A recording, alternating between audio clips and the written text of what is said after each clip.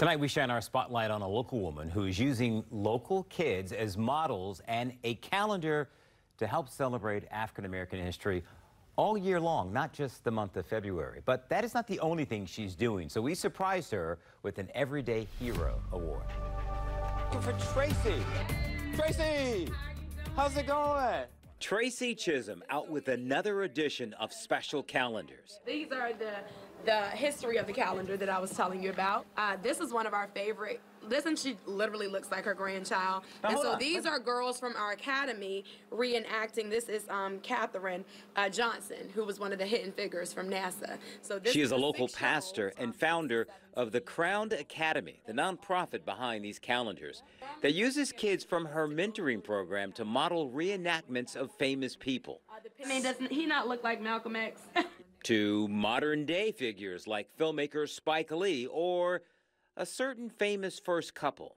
What did you notice in the kids as they were doing this? Boldness and confidence. So you're not just putting on the attire. I believe you're putting on the personality, the character of these amazing men and women who have made strides in the Black community. So when they're putting on the costumes, I'm reminded of the next generation that are going to come and pave the way. And so it's exciting, it's exhilarating. They're learning Black history. Yes, in addition to the historic figures, the calendars feature nuggets of African American history, and not just in the month of February. We want people to know that all year round, 365 days a year, that we can celebrate our heritage. And so I just believe it leaves a lasting impression on the children. They'll never forget these moments, and it leaves a lasting impression on the community. You can order this calendar online, and it can be mailed to you, or this is one of the pickup locations, this business inside Military Circle Mall. How did this come about? I have to be honest, it was a God-inspired idea. But the Black History Calendar is just one project she works on. There's mentoring, after-school programs, and field trips. We have an entrepreneurship program, so they get to intern with a local entrepreneur, and throughout the summer they get paid to learn about what they do. So for all those things, Tracy, there's just one more thing we want to do.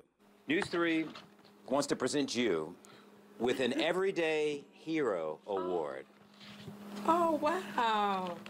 I don't know why this is going to make me cry, but this is exciting. Thank you. You are welcome.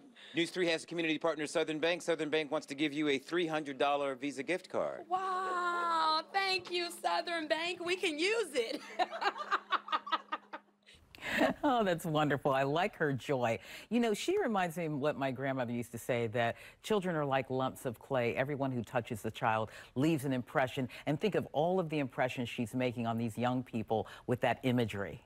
Well, and I mean, how they got to play either Barack and Michelle Obama, or, you know, or Malcolm X, or hidden just figure. Yes. You know, but they say that there was a lot of work that these kids and parents really get into it. They go to thrift stores, they go to these vintage stores so that they can find the jewelry, the tie, the look, so that they can look like these special characters.